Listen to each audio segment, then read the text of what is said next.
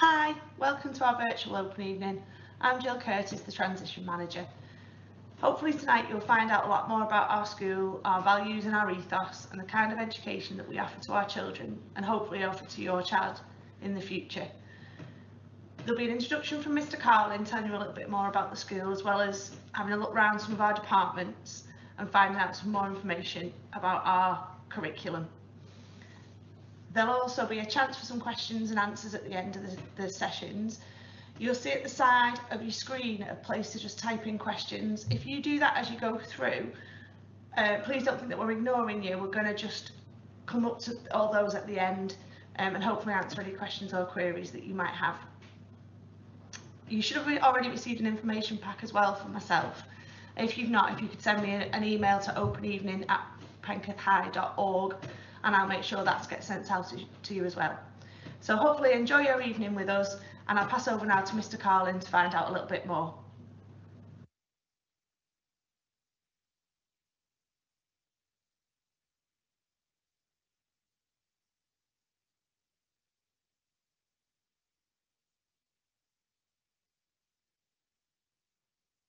Good evening and welcome to Penketh High School. My name is John Carlin. I'm the principal of the school and I'm absolutely delighted to be able to welcome you to our open evening event for 2020.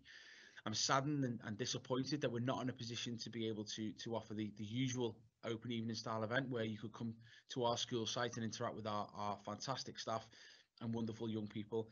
But unfortunately, with the scenario and the situation surrounding the global pandemic, we're not in a position to be able to do that this year. We are hoping that we can substitute what is normally a very vibrant event with this virtual replacement. And we recognise that it won't be the same, but we're hoping that it will still allow you to have any queries or questions answered, and also provide you with lots of information so that you're in a position to make an informed choice as to whether or not Penketh High School is the right school for your son and daughter from September 2021. The evening will be filled up with lots of information and opportunities to meet some of our staff, and it will also be an opportunity for you to ask any questions at the end of the event in a live Q&A session as well, but hopefully we can address those in the evening. I'm going to start this evening just really to talk about the journey that the school's been on over the last 2 to 3 years. I'm sure that you're aware of the transformational work that staff have undertaken over the course of the last 2 to 3 years, which has significantly improved the school and the culture at the school, and I hope to be able to talk you through some of those changes, really, so you gather an understanding of what it is that we've done here and what we intend to do going forward. So enjoy the event. As I say, I'm very much delighted to welcome you to the school, and look forward to meeting some of you in person and speaking to you possibly later on during the live Q&A session. Thank you. So once again, thank you very much for joining us. Hoping to be able to now communicate to you some of the core values and principles that really underpin our school, to see really just so you can see if they sort of resonate with your own values and your expectations of a school, and also hopefully be able to communicate some of the transformational work that's taken place by staff over the course of the last sort of 2 to 3 years, and the improvement journey that we've been on. I think it's really important to discuss my own personal journey at Penketh, because it really does mirror the journey that the school have been on over sort of the last 2 decades or so, which sounds really, really scary when I say it like that. But I did start as an NQT at the school in 2004, teaching computer science and ICT. In my first week, in fact, we had an Ofsted inspection where we achieved a good and positive outcome, and again in 2007. And over the years, I've been really fortunate enough to have a number of roles to help support the school. I was a head of year, or head of house as it was called then, assistant principal and vice principal in charge of curriculum, before ultimately being able to take on the headship in September 2017. Which I was thrilled about, and I didn't take that decision lightly, because the school means an awful lot to me. The young people mean an awful lot to me, the local community does, and certainly the staff do as well, many of whom I've worked with for a number of years. And I think we probably all felt in September 2017 that we were at a really low point. We don't shy away from that. We knew exactly where we were. Results were significantly below national average. Reputationally, the school was not in a healthy place, and so we knew that collectively we had to do something to really improve standards at the school quickly on behalf of pupils. And we're also passionate about the school that we determined really to do that quickly, and almost to do what whatever it took to get to that point. So having been here for a long time and having that shared experience with a number of colleagues, I think we were all fairly clear on what needed to take place. And really that understanding of the school helped me to carve out a vision for what it is that I felt we needed to achieve quickly. And our vision really is underpinned by three key principles. The first is to develop pupils academically. That's very, very important. Obviously, it's our bread and butter. We're an academic institution, we're a school, and so we should be developing pupils academically. And we want them to leave our school with a good range of skills and qualifications that sets them up nicely with a strong foundation to be successful beyond the time at Penketh. We also want to develop pupils holistically, give them a wider skill set, and give them an opportunity to sample things that potentially will develop passions for life. And ultimately, if we get those first 2 points right, then that will ensure good life chances for pupils, which is what we want. We want them to be successful lifelong learners. We want them to go out and enjoy life and have opportunities available to them. And really, our vision is all about that end goal and making sure that those things happen. So, sort of what are our core values, and what's our very foundation to allow us to achieve that vision? Well, the first thing is we've got a shared goal and aspiration. You as parents will want the very, very best for your young person. You will want them to be successful and have opportunities in life, as do we. We've got that shared goal with you. And the outset of every single year, I always put a picture of my own children as part of the Inset Day presentation, because really that is my barometer. And when we're looking at things in school, my barometer really is this good enough for my own children? And I know staff also undertake that view as well, because if it is, then ultimately we know it's good enough, because everyone who attends the school is someone's son or daughter, and we know that you want the very best for them, as we do for your children and also for our own. We've got a culture of high expectations and standards. Those sort of high expectations are now directly linked to the capabilities of pupils. Having been here for a lengthy period of time, I know how capable our wonderful young people are, and ultimately I didn't feel, upon taking the role in September 2017, that the expectations of pupils at that time were in line with their capabilities. They are capable of achieving great things, and therefore we should expect that. We want to make sure that we generate a climate for learning that facilitates success, and by climate for learning, I mean the conditions with which pupils can thrive in the classroom. A climate for learning that allows teachers to teach and impart knowledge and deliver skills, but also allows pupils to engage in learning as well. So we take a very dim view of disruption, and we speak continually to pupils about understanding their responsibility towards their own success as much as the responsibility they have towards their peers and their friends, because ultimately their conduct and behaviour and engagements can also impact on other people in the classroom. We want to challenge and inspire pupils so that when they come into a room, we're really instilling that passion for the subjects that we're delivering. And also, what's really important too is that pastoral care, the wraparound support that we have for pupils to make sure that their well-being is looked after, because we know ourselves that if you're worried about something or you're unhappy about something, you're not going to perform at your best. And so it's important that we have those networks in place to get support to pupils when they need it. And a huge part of that are the close relationship with families in the community.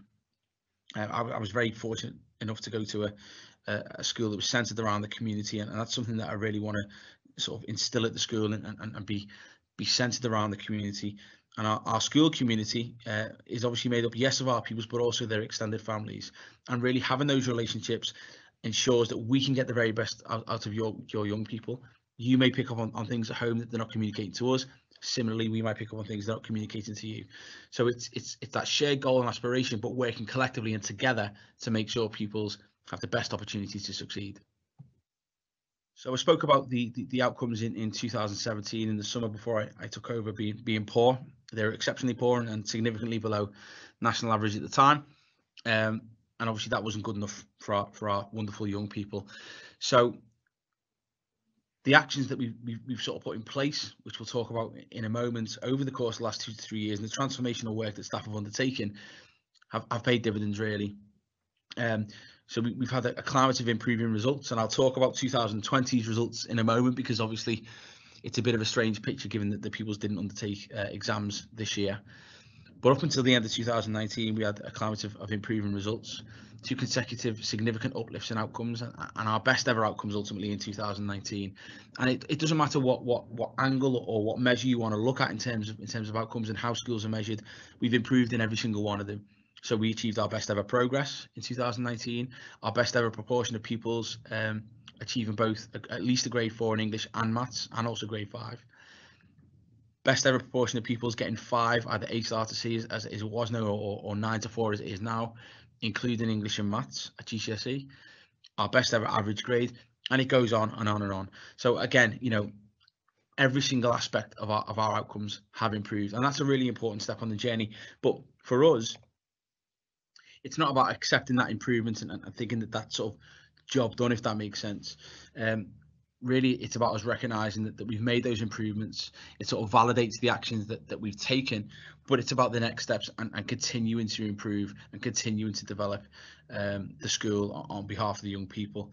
So again, you can see that the chart just shows that the progress from 2017, when we were significantly below national average, to a position of improvement in every aspect, both overall in terms of our Progress 8 outcome, the progress made in maths, progress made in English, EBAC subjects, which is a measure of both languages, science and history, but also our open basket subject, which are any other subject. And we've achieved this with an academically rigorous curriculum. So we've not done this on a particular suite of subjects. 67% of our pupils in 2019 undertook the EBAC, and that is to say that they do maths, English, at least 2 sciences, a language and a humanity as part of their studies, with some creative options and open options sort of wrapping around that sort of core curriculum.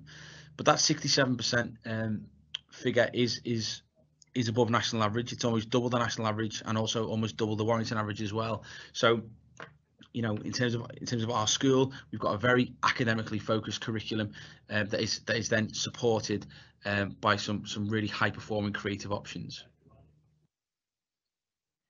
And again, I don't sort of want to dwell on 2020 too much, because it's a bit of a false picture in the sense that pupils nationally didn't sit exams this year because of the global pandemic.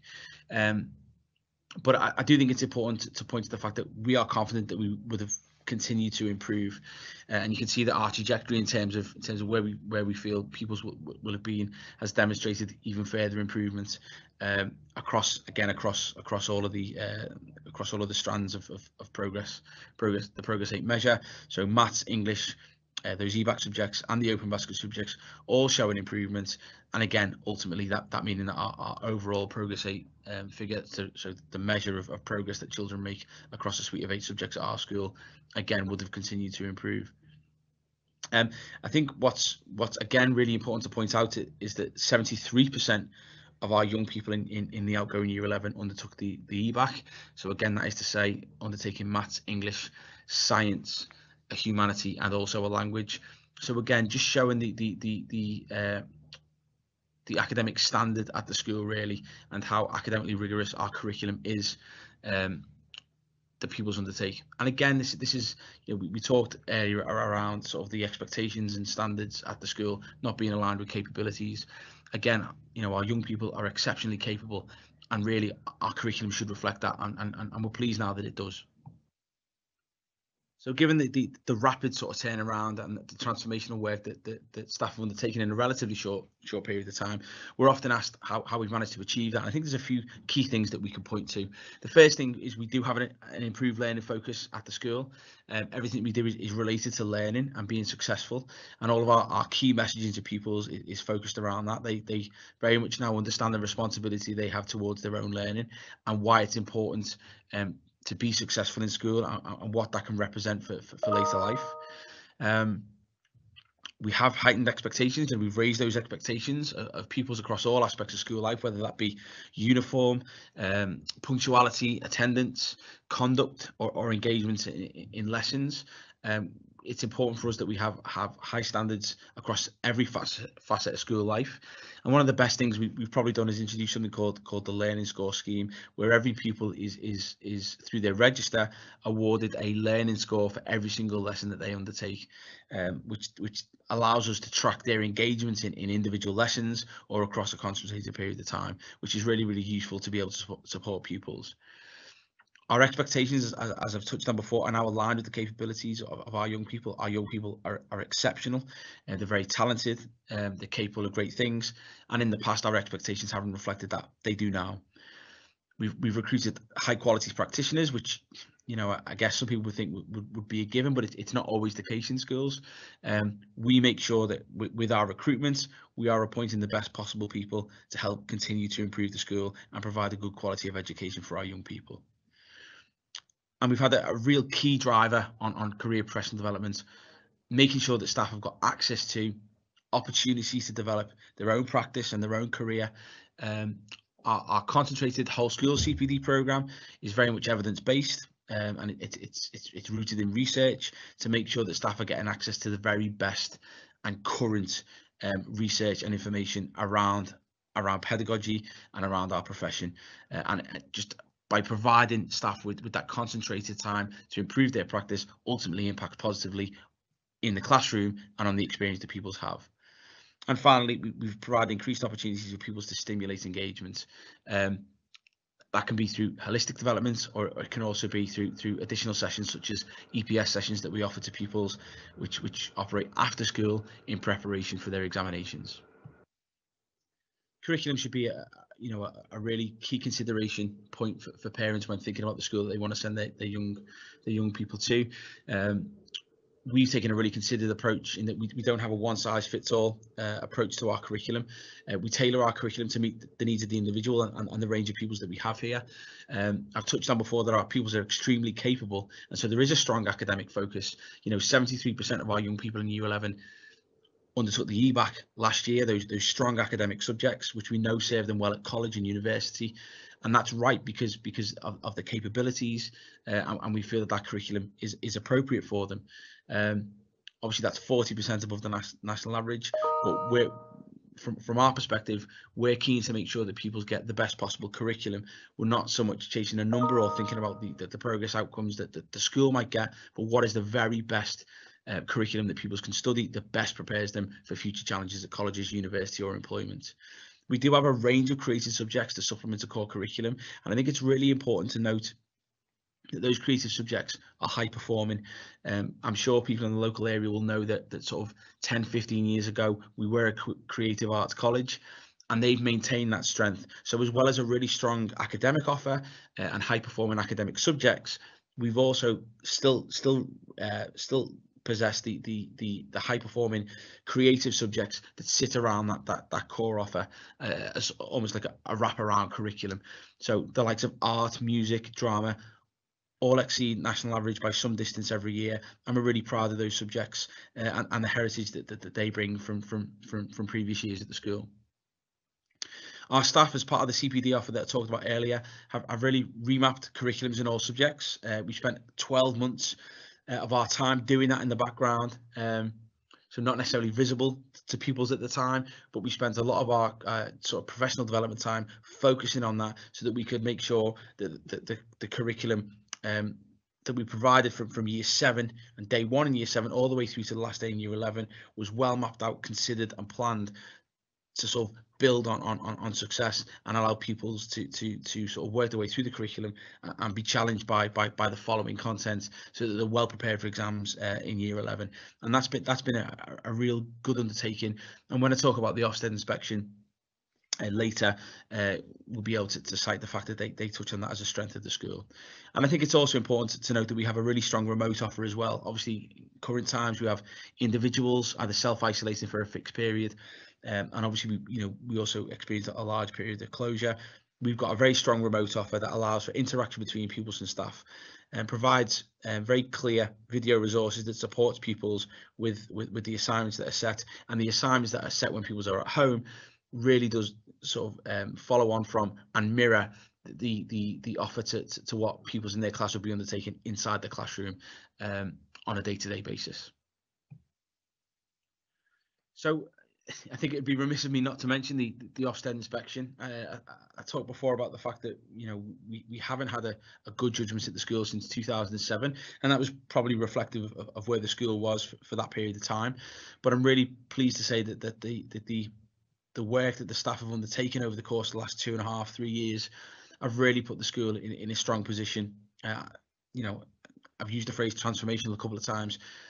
The work has been transformational, and the school is completely different to where it was in September 2017, and that's really a reflection of the hard work and dedication that the staff have shown, and a sort of a desire and a commitment to making sure that they provided the best provision for our young people. So we were awarded a good provider judgment in February when we were inspected, and obviously the Ofsted report is available for you to read on the school website, but also if you Google that as well, you will be able to find that. I just wanted to pick out a couple of points. We're thrilled with the report. We think it's very, very strong, and there's a number of things in there that I think parents will be pleased to see. But there's a few things that I did sort of want to touch on. I've just pulled out a couple of quotes that I think are important for us to sort of note.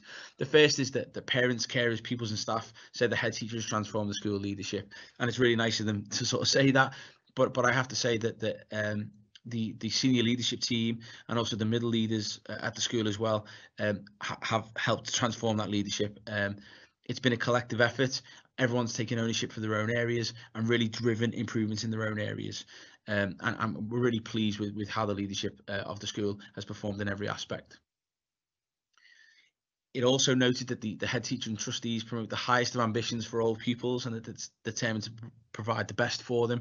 And I'm really glad they picked up on that, because we've talked about the raising of expectations and standards, and we do have those highest ambitions for our pupils. As I've said, you know, numerous times, they are exceptionally talented, exceptionally gifted, and obviously we want to make sure that they don't waste this opportunity, and that they're in a position to really provide themselves with a solid foundation for future success at college, university, and within employment as well. And I think these 2 points are really, really key. The hard work of staff contributes to the good quality of education that pupils receive, and pupils now benefit from a good quality of education day in, day out.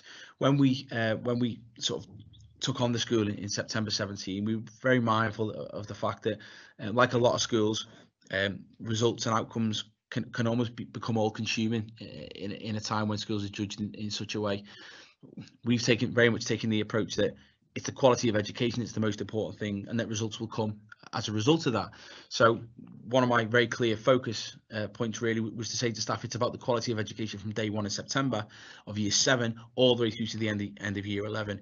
And Ofsted really picked up on the fact that in every lesson there is a drive, there is a challenge, regardless of year group, regardless of distance to external exams or any of those things, and pupils are challenged on a day-to-day basis to perform well.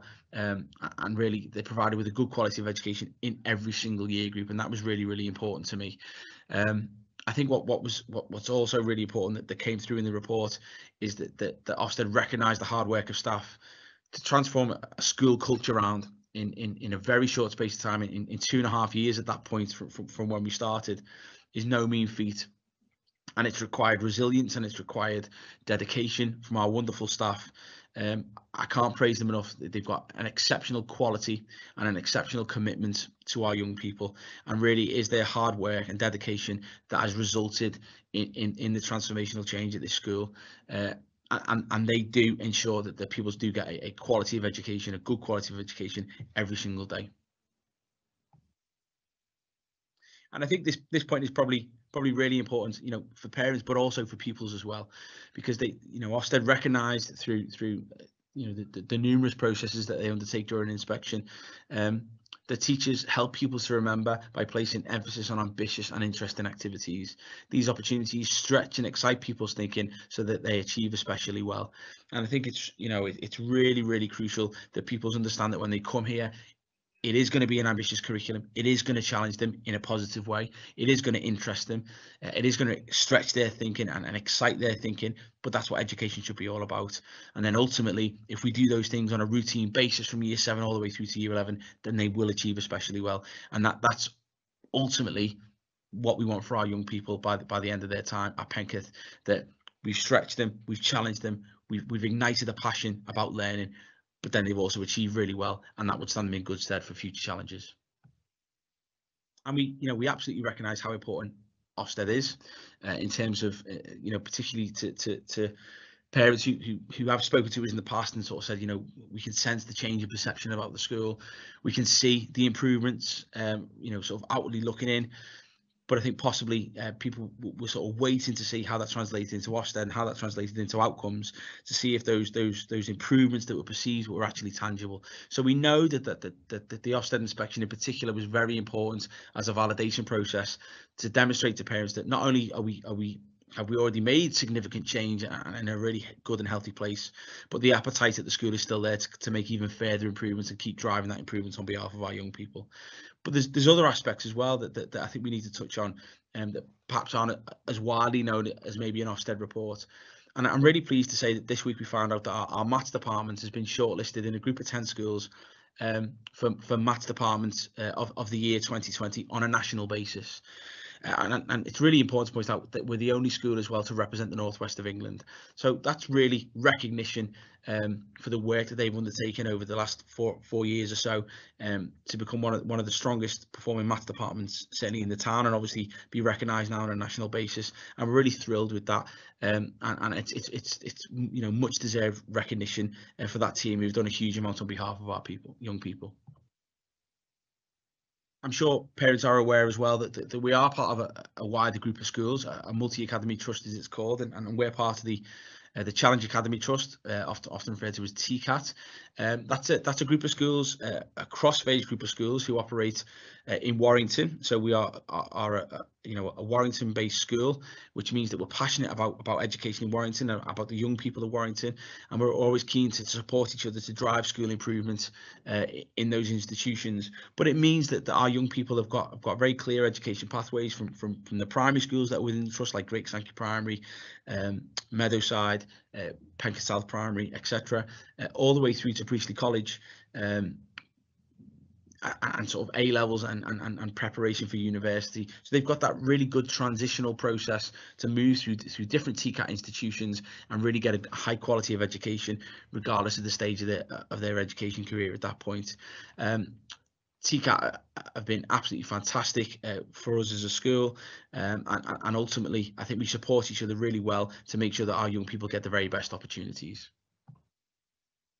And I think it's really important that we've got some very clear messages for the VIPs, the very important people, which are the young people, the pupils who will be choosing a school to attend for the next 5 years, and a school that will support them through a challenging time of life, the teenage years, and also prepare them for those GCSEs at the end of year 11, and making sure that they've got a really good, strong foundation for the rest of their lives. And what I can say to pupils is that you will come to this school and have a dedicated and committed staff, a staff that are exceptional in terms of their quality, but also are very, very supportive of our young people, and will do anything they can to make sure that you get the support that you need across the 5 years.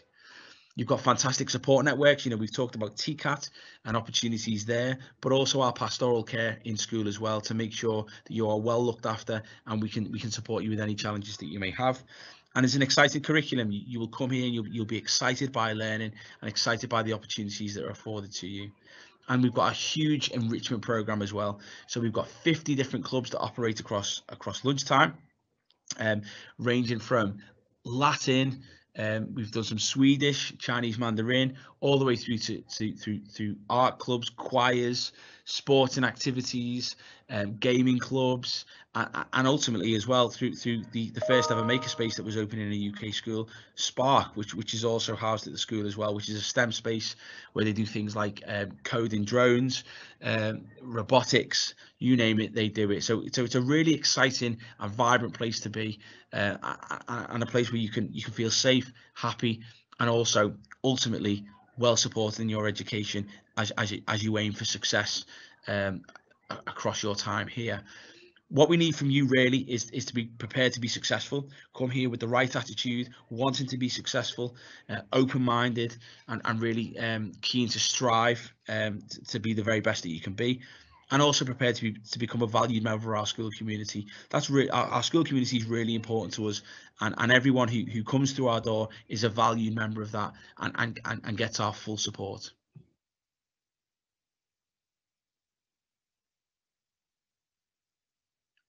We should probably talk about our pupil admission number for the year ahead. We've taken the decision to reduce this to 180, where previously this was 240.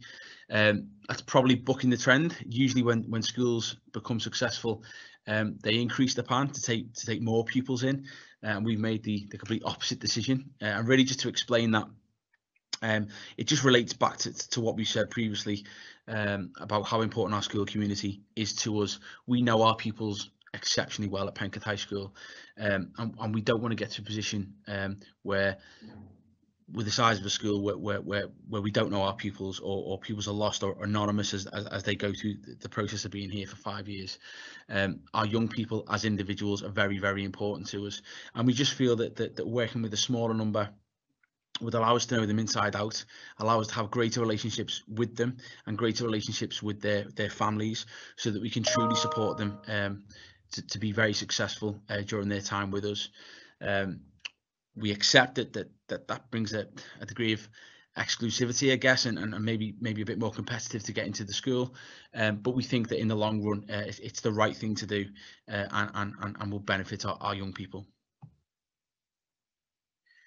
I think obviously we undertake open evenings each year, and we do get feedback from parents, and what we tend to do is collate the feedback, and we get some common themes that I just sort of want to run through with you now, really. The first is that when parents arrive at our school, they feel as though it's warm and welcoming. It feels more interpersonal than some of the other schools they've been to, which is important for us because we want that sort of large primary school feeling. It's possibly the best way that I can sort of describe it. An openness and sort of an ability for you to communicate with us and have those relationships to support young people, but also that you feel as though we are passionate about the school and we're passionate about pupils, and that pupils will be looked after with good care and support. And that's really nice to hear those things, because those things are important to us and part of our fundamental values. We also hear some other things, that results are not good or improving. We know that for some people that has been the perception of this school, and hopefully we've demonstrated that is just not the case anymore. Agreed, it has been the case in the very recent past, but we've rapidly addressed that and rapidly turned this school around, and so results are good, and results have improved and continue to improve. There's also a perception, I'm fully aware, that we're an art school and we're not good with academic subjects. Again, 73% of our young people undertake EBAC suite of subjects, which are obviously very, very academic at their core, and that figure sits almost 40% above the national average. So again, I would say that that's an outdated perception in terms of us being an art school. That is not the case anymore. We are a school that offers a good quality education across all subjects with a strong academic core. Nevertheless, we have those creative and artistic subjects that sit around and maintain as high performance subjects. And the last point is that buildings aren't as nice as other schools, and I hold my hands up to that. On the exterior, I would absolutely agree. It doesn't look possibly as appealing as some schools. We are working hard in the background on that, I can assure you with that. But we also invest money and sort of resource into making sure that the environment that pupils operate inside the school often look a lot better than people perceive that they will, and often when we do have tours and when we invite people into school, their perception is completely different to that. So I would recommend that perhaps if you are worried about that, you do come and have a tour of the school. You can do that through the form on the Sway document that we've issued, or you can email us at openevening@penkethhigh.org. I would suggest really that you do that sooner rather than later, so that we can get you booked in. And one thing that I would say as well is that in relation to the buildings, I understand why that can be an issue, but I would also say that what goes on in the classrooms is possibly more important than the building itself. But I do understand that perspective. So really tonight, does represent the start of a process, a careful selection process that allows you to choose the school that you feel is best for you and your child to attend over the course of the next 5 years. Ultimately, Penketh might not be the right school for you, and that's obviously absolutely fine. What's really important to me, and I'm sure the same is true for other schools, is to provide you with as much information as we possibly can to inform your decision making, so that you can arrive at the right conclusion, because it is a really important decision. Anecdotally, I took my own son to some schools last year.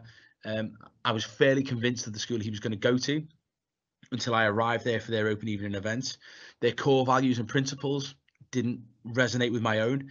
I wasn't happy with the environment or the sort of the feel of the school, and ultimately I didn't feel as though he would thrive there, and so he's gone somewhere else.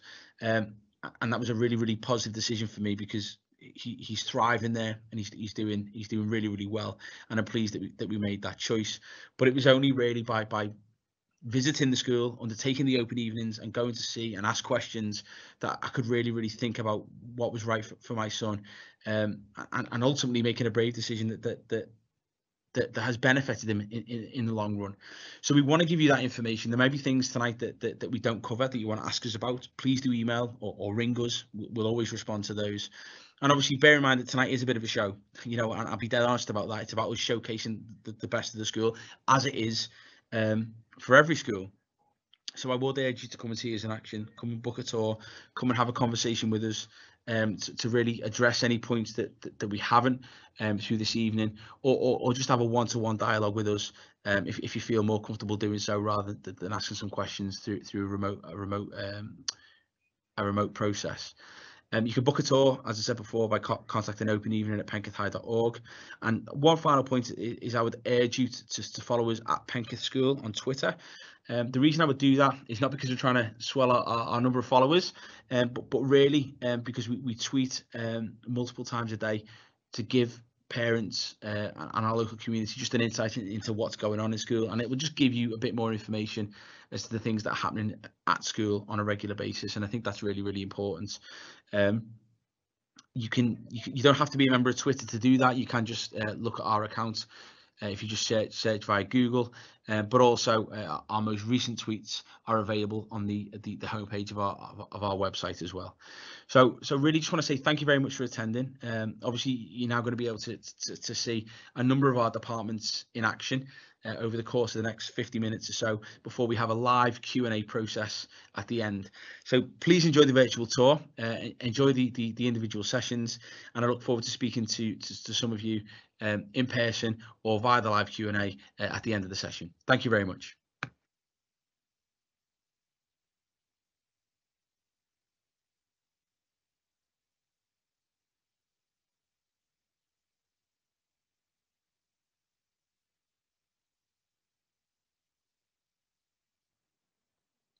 Hello, and welcome to the Science Department Open Evening presentation. I'm Miss Dalmack, Key Stage 3 Coordinator in Science, and I'm going to talk you through all of the things you've got to look forward to in science. First of all, let's meet some of the teachers. We have Mrs. Courier, Head of Science and Biology. That's me, Miss Dalmack, Key Stage 3 Coordinator. Miss Hurst, Mr. Bone, Miss Martland, Miss Blundell, Mr. Doyle, Head of Chemistry, Dr. Gardner, Head of Physics, and Mrs. Lee. Here is our curriculum overview for Key Stage 3. You can see that we have interleaved some important concepts across the 3 years, such as cells, which appears in organisms in Year 7, and reproduction, digestion and ecosystems in Year 8, and cells to systems in Year 9.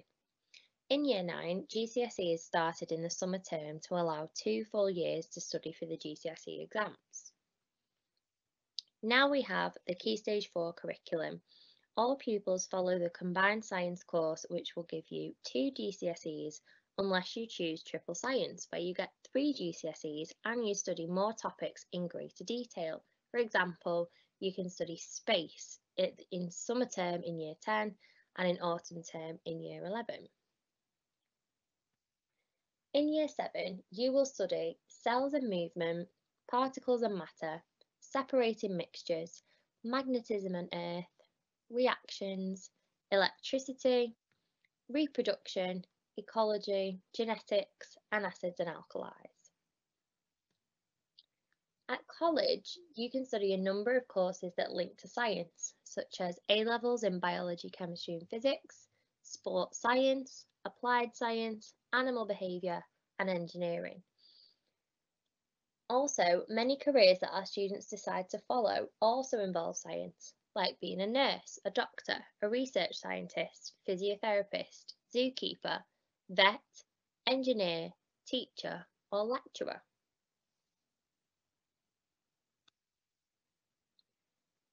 In science, we complete lots of fun and interesting experiments. Here are some you could try at home. First, you could try to build the water cycle in a bag.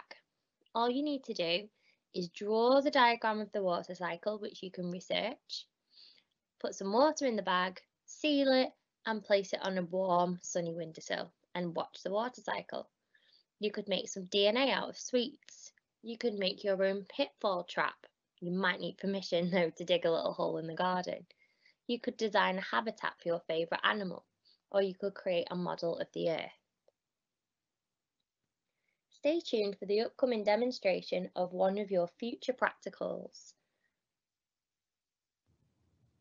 Hi everyone, I'm Miss Stelma and I'm Key Stage 3 Coordinator at Penketh and I teach science. So this is my science lab and I'm just going to show you an investigation that you could do in September when you join us. So what we're going to investigate is how the different types of metals affect the colour of the Bunsen burner flame. So the first thing you have to do is light the Bunsen burner. So we always make sure that the hole is closed, turn the gas on when you're ready to light it, and there you've got your safety flame. So it's called the safety flame because you can see it, because if it wasn't there, you could burn yourself. Okay, so when we're doing the experiment, you have to turn it onto a roaring flame, which you may be able to hear. So it almost looks invisible. And what we're going to do is I'm going to dip this wire into some hydrochloric acid just to clean it. And the first metal we're going to look at is lithium. So this is lithium chloride, so it's mixed with some chlorine. So I'm just going to do it a bit more so that it sticks to it. Okay, and you should see a nice red flame. Okay, so that's our first one. Pretty nice. Okay. Second one, we have got this blue solid, which is copper sulfate. So it's got copper in it. So that's our next metal. So hopefully it should be a different colour. Let's have a look. Oh, there we go. So we've got a lovely green colour this time. So you would write that down in your table. Okay. Next one is, I'm just going to clean it again, is sodium chloride. So this time sodium is our metal. And then if we put it into the flame, we get a really bright orange one. Not quite as fancy, but it's still pretty nice. Okay. 2 more to go. Next one, give it a quick clean again, is calcium chloride. You might have heard of calcium before. It's in milk, it's in your bones. And it actually burns with a more reddy, orangey kind of flame. There we go. And the next one is my favourite one, the nicest colour I think, and it's potassium chloride. So if we dip this in, try and get a bit more to show you, and you get a lovely pinky purple flame, or maybe lilac you could call it. Okay, there we go. And that's our experiment finished. So you would write those down in your table. I have to turn the collar back onto the safety flame, and then I'm going to turn my Bunsen burner off. Okay, hope you enjoyed the demonstration and I hope to see you in September. Thank you.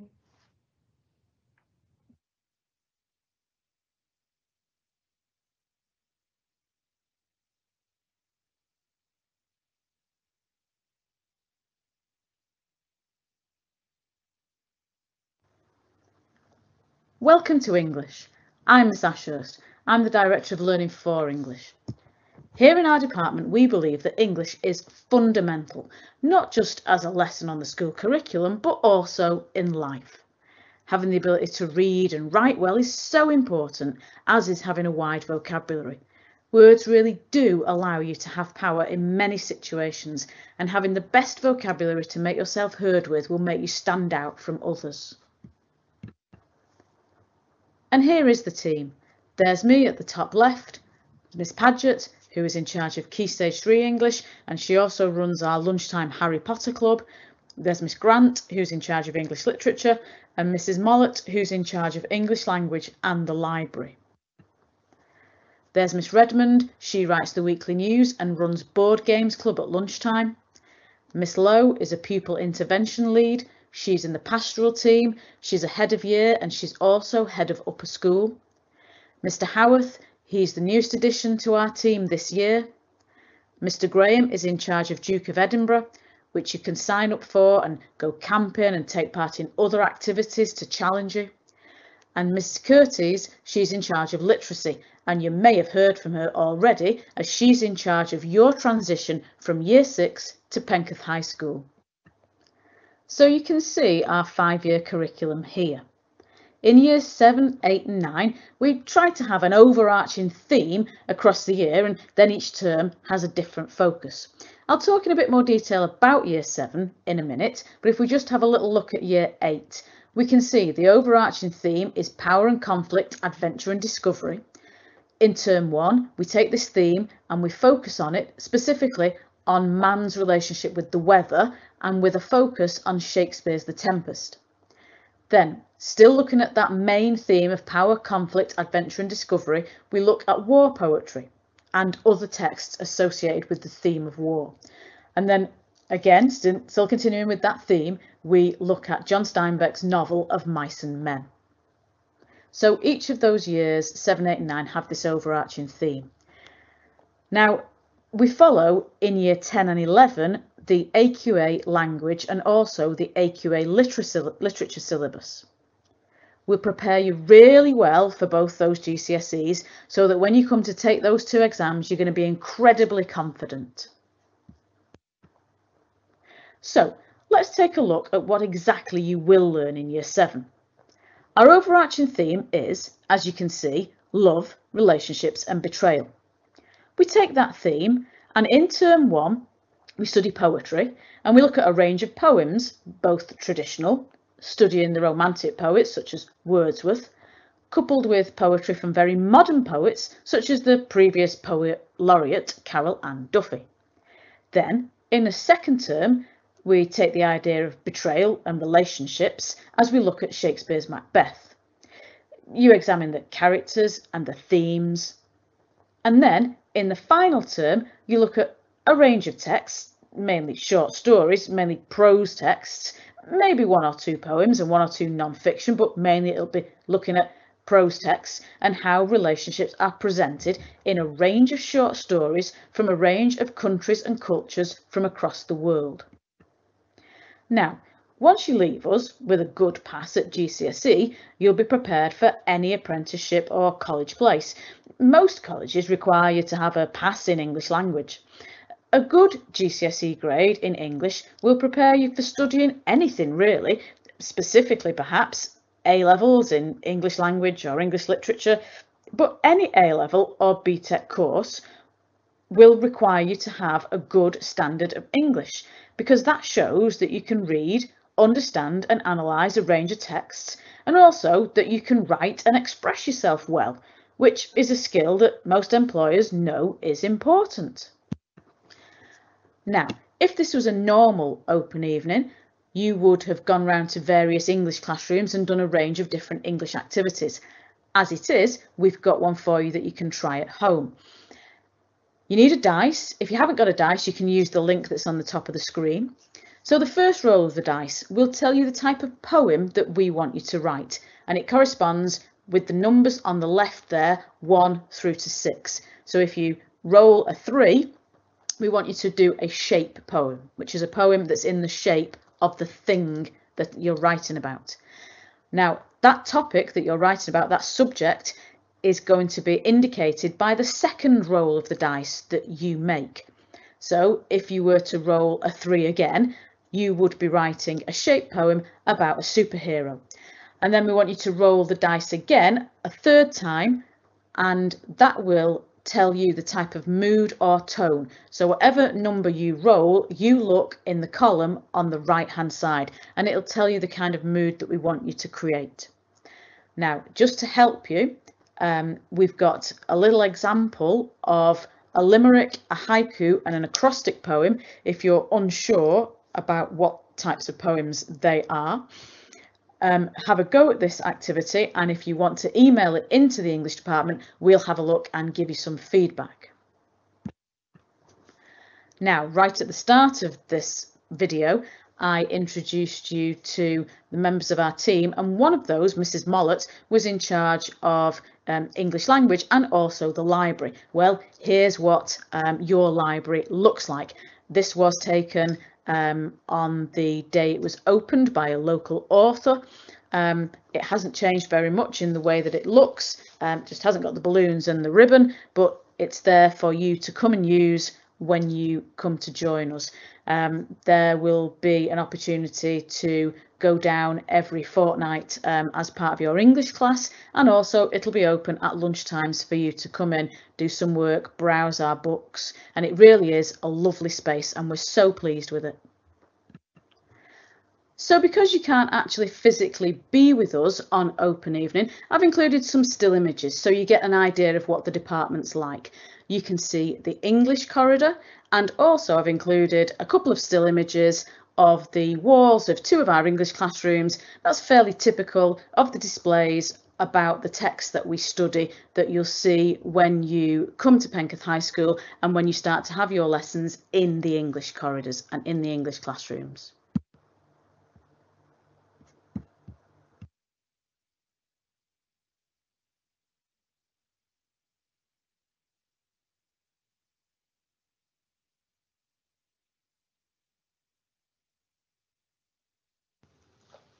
Good evening everyone, welcome to the Maths Department. I'd like to say a big welcome to all parents, grandparents, carers that have joined us this evening, but more importantly to all the children in Year 5 and Year 6 who are really starting to think about the school that they want to go to when they leave primary school. I'd just like to introduce you to the team. So we've got Miss Harding here, who is our Director of Learning for Maths.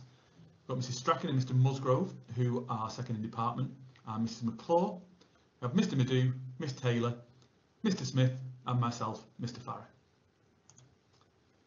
Just want to talk to you briefly about maths performance here at Penketh High School, and we're the kind of school that tells people exactly as it is. And when we had Ofsted in 2015, the maths department was highlighted in terms of needing improvements for the progress of students in maths. So that was something that we needed to act on for the life chances of our young people. Immediately following that then, there was a comprehensive curriculum overhaul, looking at the lessons, assessment and homework in total. There was also a new team of staff put together to supplement the existing strong teachers that we had in the department. I think one of the biggest things that we did to combat performance was there was an absolute equal importance and focus on every year group. I think the school were possibly a little guilty of putting too much into Year 11 and not fully focusing on every year group. So with the correct curriculum sequencing and us as a department demanding the highest of expectations and engagement, I'm just going to move myself, excuse me, the results in the maths department have increased year on year for the last 5 years, up to a point where in 2019, in terms of maths results, saw Penketh High sitting third in Warrington, with only King's Leadership and Lim High School with higher maths results than us. So in terms of where we were to where we are now, maths at Penketh High School is a real strength. In terms of what you'll do with us here in Year 7, you'll do 9 units overall, and there are 4 main topics of maths: algebra, number, shape and data. In the autumn term, you'll study Algebra 1. One of the topics that you'll do will be to construct and solve linear equations, which sounds really complicated, but basically finding the value of x. Shape 3 is a unit that's all about transformation, so how you can change shapes. And then number 1 is a topic that you'll be more used to, so looking at 4 operations and wordy exam problems, looking at factors and multiples and so on.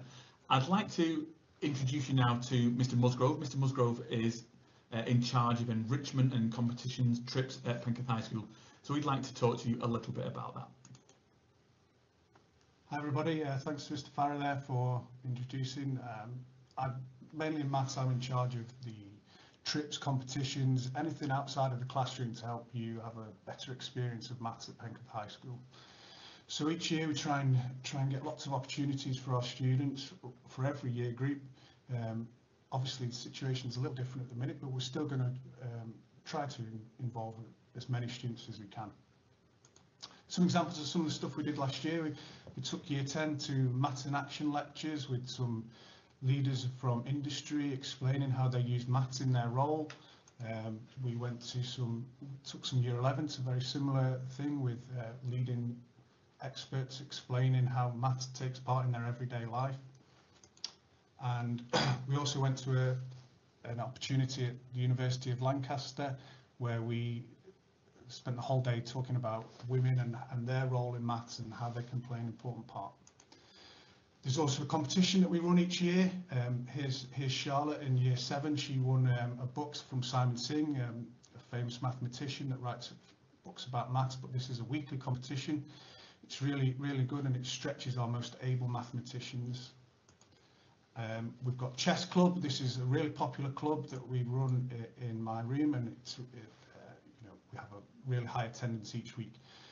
University trips, we've taken the students to university, experience higher education, and we also had the Bank of England come in last year to talk to some year 9s and explain how the bank works and how their role in the economy.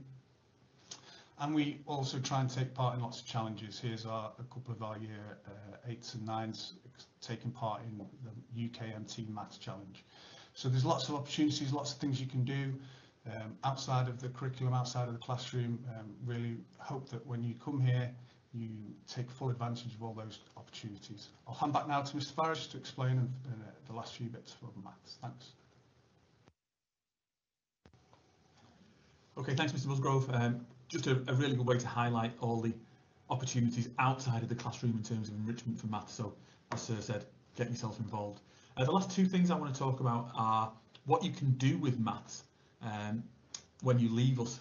So, post 16 means what you do after GCSE. So, of course, there's A-level maths and further maths, but there are lots of courses that involve mathematics. Engineering and economics has proved particularly popular over the last couple of years. And then thinking further into your future, we've listed just a few careers here that need you to be good at maths and to be able to have a good grasp of that. Even things such as you want to be an astronaut. One of our school mottos is Dare to Dream, and it's so important to have that concept. Really, there's no limit on what you can do. You can go and be anything. You can go and do anything as long as you've got the vision and the hard work to go with it. And finally, I have a little challenge for you. So I'm just going to move myself over here. So if it was a normal open evening, you'd be in class and we'd be doing this with you. And we don't want you to miss out on that. So what we'd like you to do is create your own maths clock. So instead of the numbers 1, 2, 3 and so on, that's a boring clock, isn't it? What we'd like you to do is make the most complicated equations and sums that equal the numbers. So you can see here, this one's not very exciting, is it? 1 take away 0 is 1. Get that, that's fine. But there are lots of examples of equations here that equal the numbers that they should. So for example, this one, the square root of 10 squared is 10 itself. So what we'd like to do is make your own maths clock. You can do it on the computer or you can draw it. Take a picture of it and send it to this email address here, matt@penketh.warrington.sch.uk, and that'll come to all of us maths teachers. I'll put your name in primary school and we'll post some of the very best examples on our website. So it's just a final thank you from me for dropping in this evening, and we hope to see you all soon. Take care.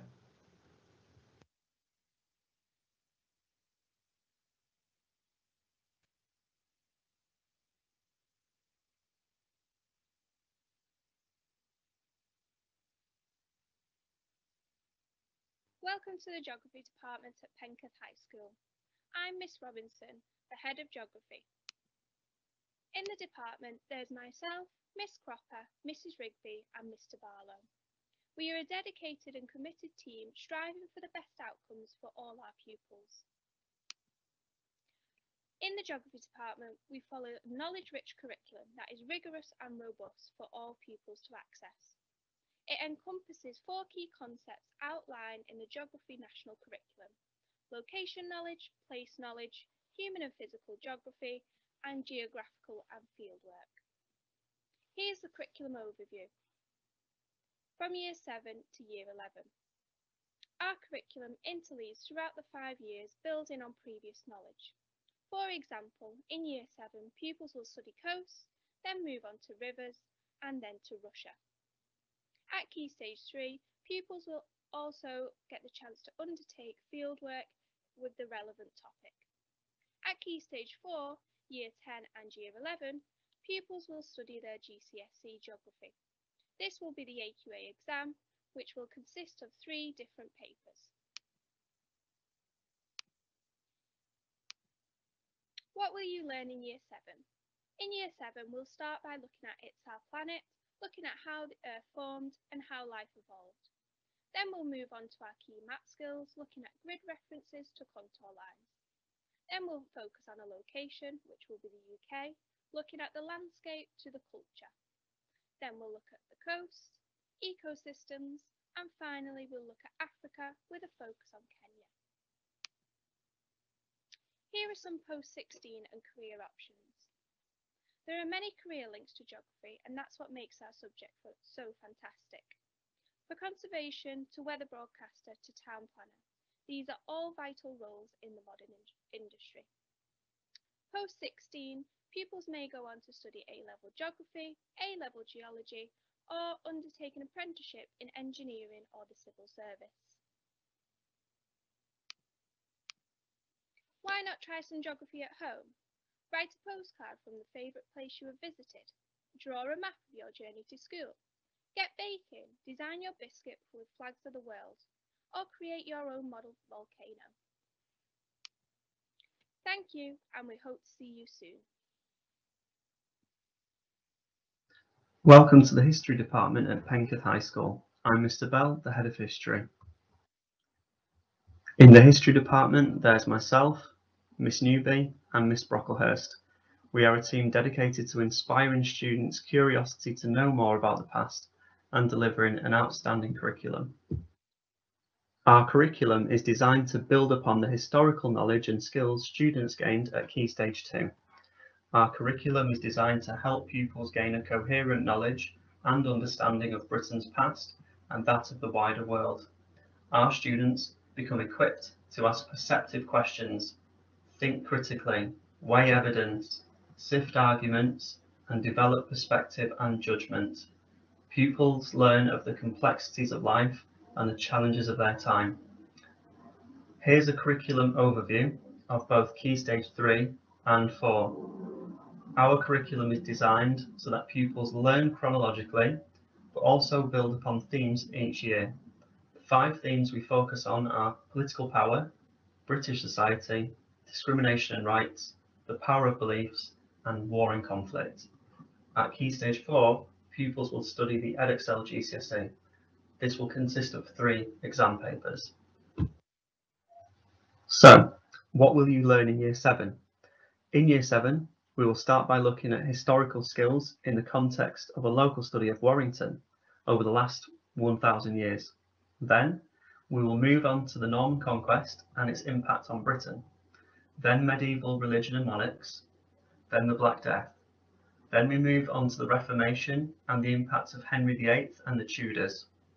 Finally, we will look at Native American civilization and culture. So why is history such an important subject? Here are some post-16 career options. History is a useful and often necessary subject for a wide range of careers, not just the obvious ones. History is a highly desirable qualification for careers in law, government, media, and many others. So why not try some history at home? You can make a board game about a historical period of your choice, or follow a Victorian biscuit recipe, or visit a historical site in the area you live in, or even create a model castle. Thank you, and we hope to see you soon. Hello everybody and welcome to the Modern Foreign Languages Department here at Penketh High School. I hope that you're enjoying the virtual open evening so far.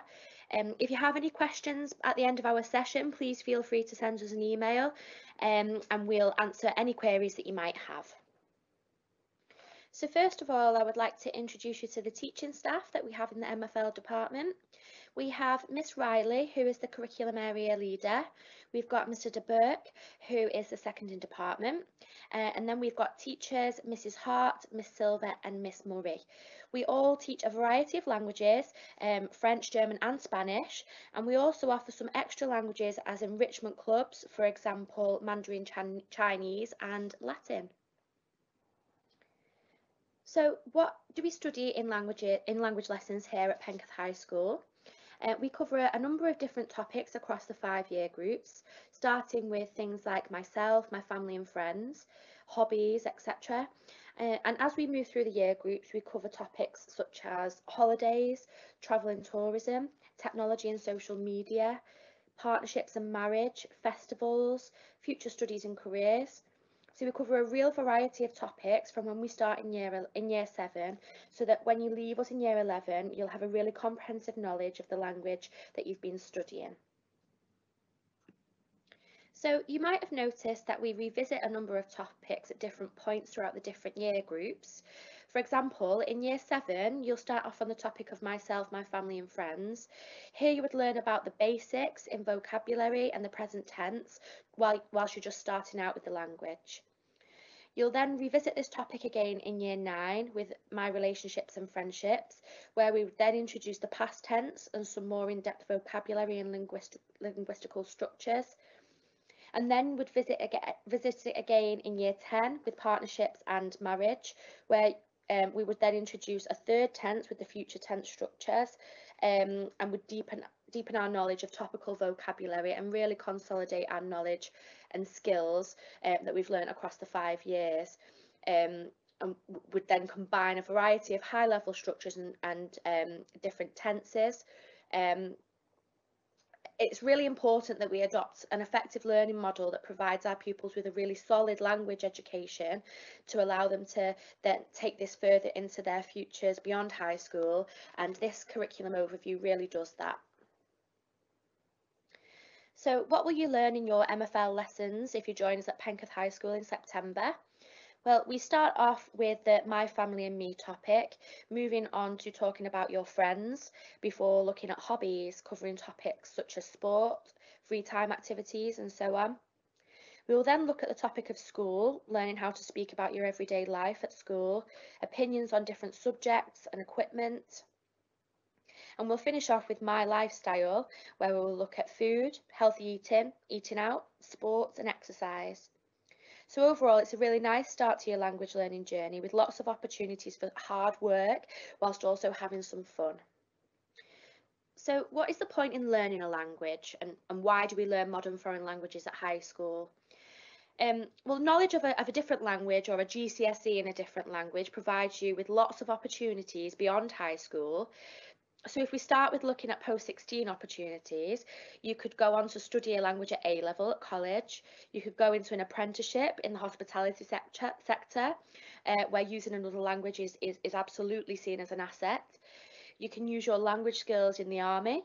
You can study a BTEC in the travel and tourism industry, for example, in aviation. You can study business either at A-level or as a BTEC, combining it with a language, which would then open up international opportunities, both within our region, but also overseas. There are many jobs where having the ability to speak a foreign language are necessary, and some where it's seen as a huge advantage to be able to speak a foreign language. For example, you could go into translating and interpreting. You could go into children's book writing. You could be a YouTuber or a podcaster. You could be a flight attendant dealing with people and customers from all over the world. You could be a liaison officer, a tour guide, a game translator, a teacher, a journalist, or a foreign correspondent reporting on news from around the world. You could be a fashion buyer communicating with fashion brands from different countries. There are so many opportunities that languages provide you with, many of which we haven't even got round to mentioning here. So that's why it's so important that we have languages on the curriculum. So here are some activities that you can try out at home to get the feel of what it's like to study a language. We've got a French activity, learning the numbers from 1 to 20. You can learn the colours in Spanish with the second link, animals in French on the third link, days of the week in German on the 4th link, and in the final link you can learn about the weather in Spanish. We'd really love to see how you get on with these activities, so why not send us a tweet on Twitter to Penketh High School and let us know how you've got on. So unfortunately you aren't able to come into school and see our classrooms for yourselves at the moment, so we wanted to give you a sneak peek of what to expect from our languages classrooms. We've got very vibrant classrooms where all pupils are able to engage, allowing you to develop communication skills and confidence. All of our classrooms are respectful environments where pupils don't judge each other and everyone can really try your best. All of this is done through activities that build pupils' resilience and creativity. For example, trapdoor tasks, which encourages communication within the classroom between peers, and also games where we're practicing vocabulary, which also encourages communication and confidence building. So finally, thank you for coming online to learn all about our school and to hear all about the languages department. We really hope that we can see you all very soon in school. Bye.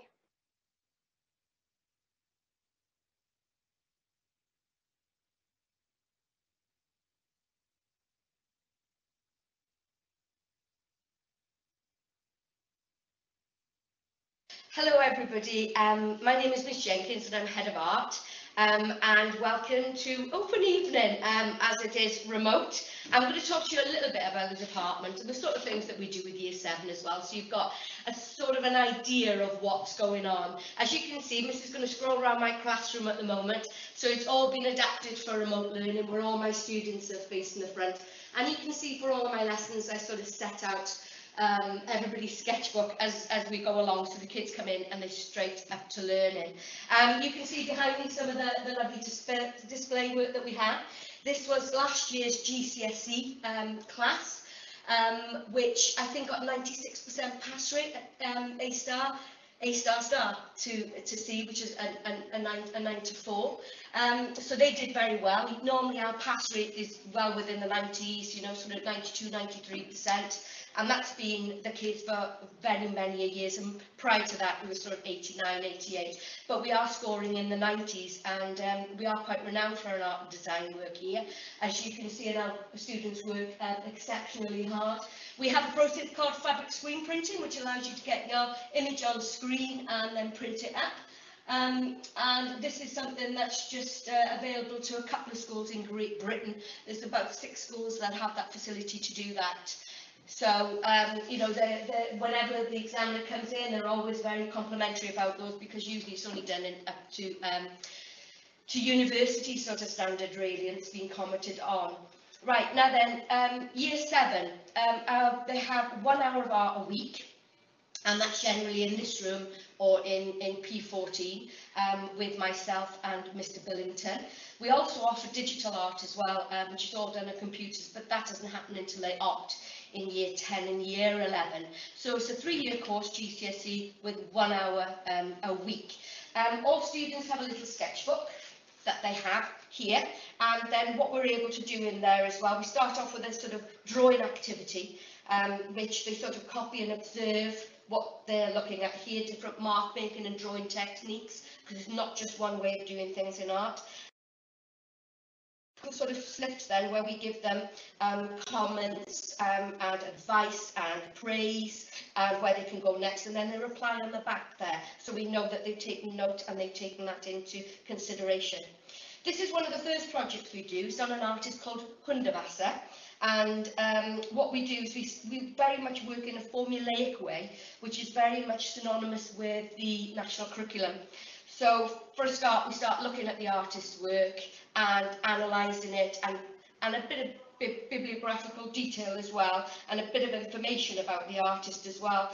And then where we go on from there is we go on then to do some little studies and little drawings and make up our own Hundewasser composition.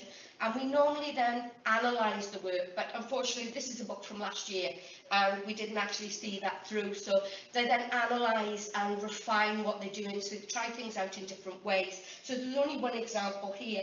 You can see then this will result in an outcome. And this is one of the outcomes that was produced, not quite finished unfortunately because we didn't have the time, but you can see where that was going to go really. I don't think she finished our orange, started over here and there's some areas that are blank and we didn't work up into the background. But Miss will show you in a couple of minutes of display of Year 7 work that's on the wall up there. So I put a lot of the finished ones up. I think it's important to be putting work up on the wall so students can see that our expectations and the standards they should be producing. And I can't tell you how many times I've heard Year 7 come in and go, oh, Miss, look at that on the wall, who did that? And I'll say, oh, my Year 11s, and they'll say, oh, I'll never be able to do that, Miss. And then they get to Year 11, and guess what? They do it. Now, the other project that we've got is an artist called Kimi Cantrell. So we're looking at a traditional artist here, Hundavasa, who's very infamous.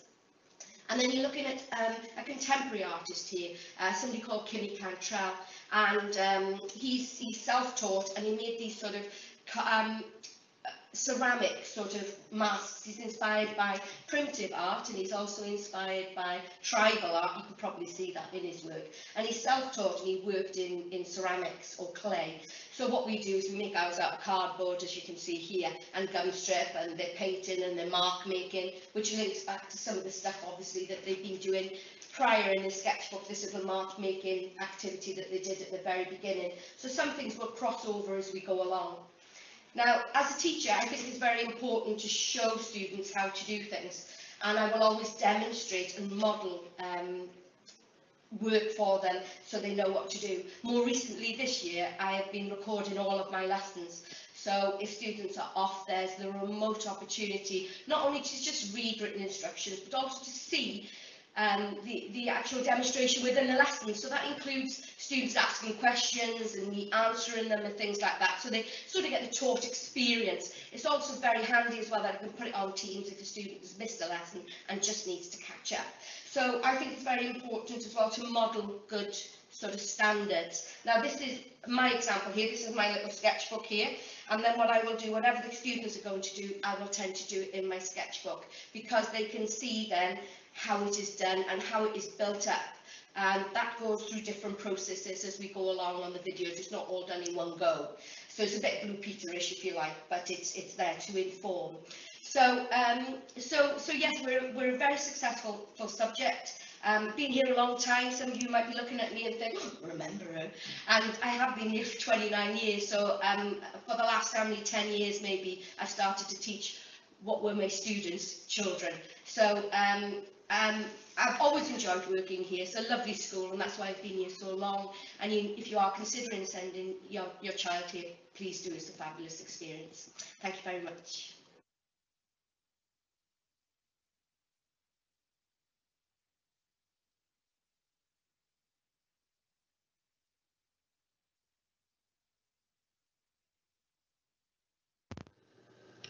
Hi, and welcome to the Physical Education Open Evening PowerPoint presentation.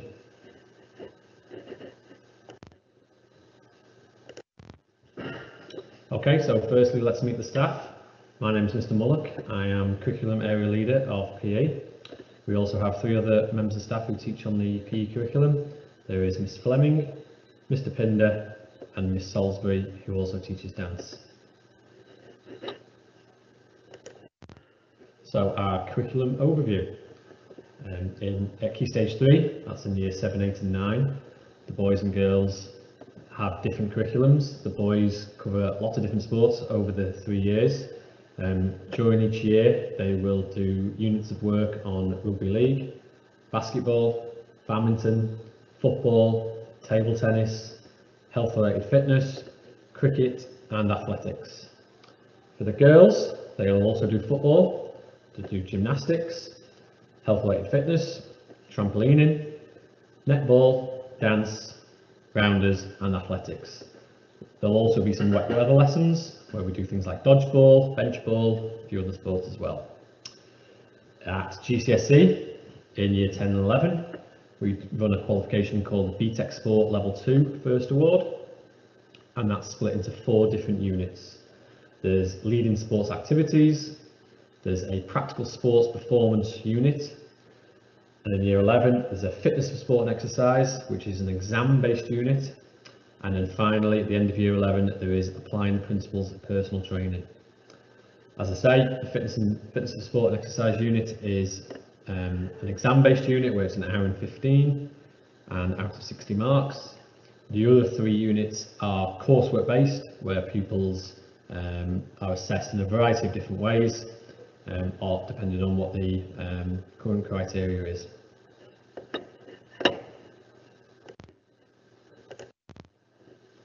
So here's some examples of what you'll learn in year 7, so different sports, different topics that both the boys and the girls cover. As well as on the curriculum, we have lots and lots of different enrichment activities that may be at lunchtime or after school.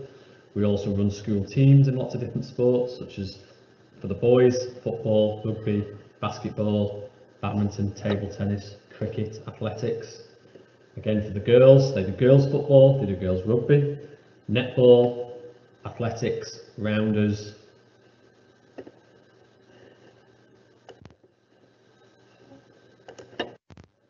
Okay, so possible different careers and options you have after your GCSE, so post 16. They could be things like A-level physical education or A-level sports studies.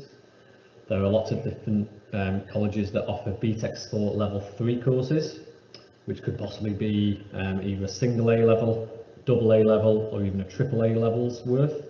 Okay, and there are also sports-based apprenticeships as well, post 16. Possible careers that you could go into if you are interested in sport are things like sports therapy, a physiotherapist, PE teacher, sports scientist, sports coach, personal trainer, gym instructor, and there's many, many more.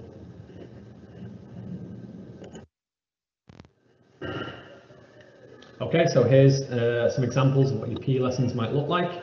As you can see from the pictures, there's some of our Year 9 sports leaders there. They are leading different sports. You can see on our AstroTurf, on our rugby pitch, on our netball courts, and in our sports hall as well. Okay, so we have some great facilities here at Penketh. Okay, a full-sized football type AstroTurf, sand-based. We have again a full-size rugby pitch, which doubles as our 200-metre athletics track. We have 3 netball courts, which again double as tennis courts. We have a large indoor sports hall, which is a 4 badminton court sports hall, which we do a lot of basketball and badminton in. We also have a small gymnasium where we do gymnastics and basketball, and we have a dance studio, okay, where we do dance and sometimes gymnastics as well.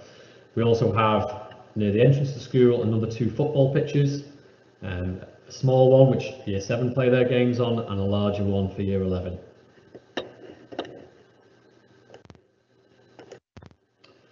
Okay, Year 5 and 6, thanks for listening, and we hope to see you soon.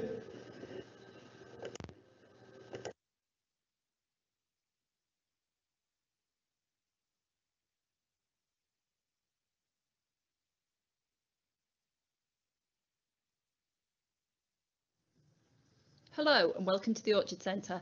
My name is Mrs Ogg and I'm the Senko at Penketh High. It is my job to support pupils who may need any additional help to make progress.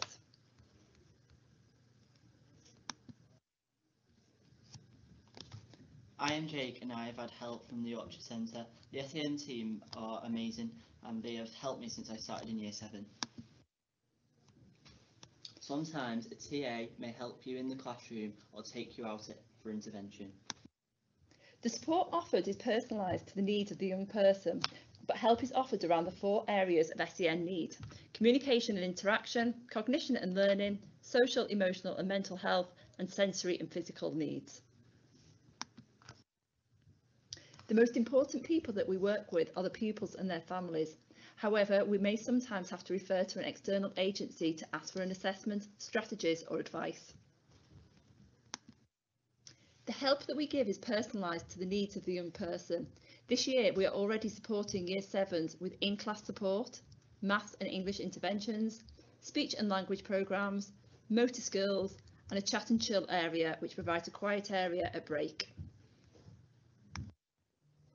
It is important that staff in school know about and understand how they can support pupils on the SEN register. Using information from primaries and pupil voice, we develop a pupil passport that is accessible to all staff.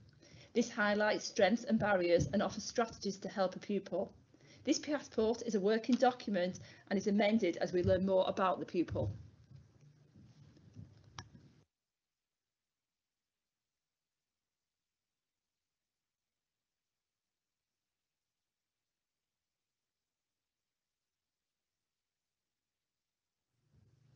We work closely with a number of colleges and education providers to ensure a smooth transition for our pupils post-16. Additional transition days and visits, as well as careers guidance, can be organised if needed. We are often asked by families how they can help prepare their child for high school. If you just do one of the things from the slide here, try and get your own equipment ready for school each day, and that will really help you in preparation for Year 7. Hi, I'm Mrs. Westell and I'm the lead teacher up here in the designated provision at Penketh High School. We've got a few students here who are going to tell you how fantastic it is to be a member of Penketh High School and how great it is in the Orchard Centre. The teachers are very kind and they want you to try your hardest. The classrooms are great and they give you a lot of resources to help you. If you need help, the teachers are always there. We hope to see you soon.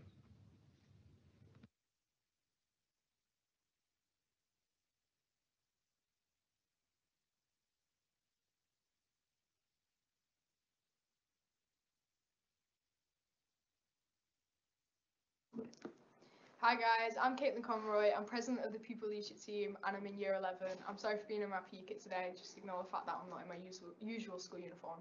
Hi guys, I'm Jack Bracegood and I'm the Vice President of Pupil Leadership Team. Hi, I'm Poppy Williams, I'm also in Year 11 and I share the role of Vice with Jack. My job as president of the Pupil Leadership Team is to sort of just oversee it all. Yes, so mine and Poppy's job is the same, just oversee general goings on of what's happening within the team. Yeah, we work with the heads of communities and we basically just make sure Caitlin's doing her job.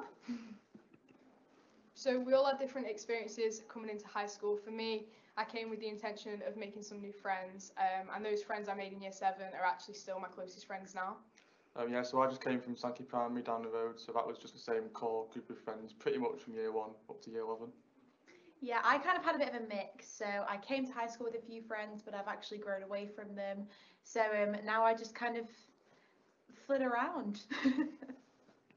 Basically, we're just letting you know that you don't need to stress about making new friends. Obviously, I came with the intention of making new friends, but I'm still friends with people from primary school, so just don't worry. It's very easy to do, isn't it? Yeah, especially with all of your classes, your form, you'll meet so many new people, and probably people who have a lot of common with you, so it'd be great. So obviously you'll be doing a lot of different lessons in high school. Now at the moment they're pretty much based in the same classroom, but obviously you'll be doing loads of new subjects, so you know, I'd really look forward to that. Yeah, so it breaks and lunches as well, your whole year group's together still, so another great opportunity to meet new people, make new friends. Yeah, and you get to obviously have different teachers for different subjects, so unlike primary school, you get around 5 different teachers a day sometimes, so you'll get to create new relationships and find out who you really get on with and stuff as well. So there's loads of extracurriculars you can take part in after school or enrichment. So there's obviously sport teams like football, netball, basketball, rugby, and then you've got sort of the choirs and the drama. So you can get involved in loads of different stuff outside of your lessons, and that's obviously another opportunity for you to make new friends and meet new people. There's also, as we touched upon earlier, the Pupil Leadership Team, which is a chance for you students to make a difference in the school, have their voice heard. Yeah, and basically we won't be here by the time you get there. But we have loved our time at Penketh, we've loved all the extracurricular, all the Pupil Leadership Team, our lessons, meeting new friends, our teachers, and we hope that you have a great of time as we have. So thank you very much and we hope to see you in September.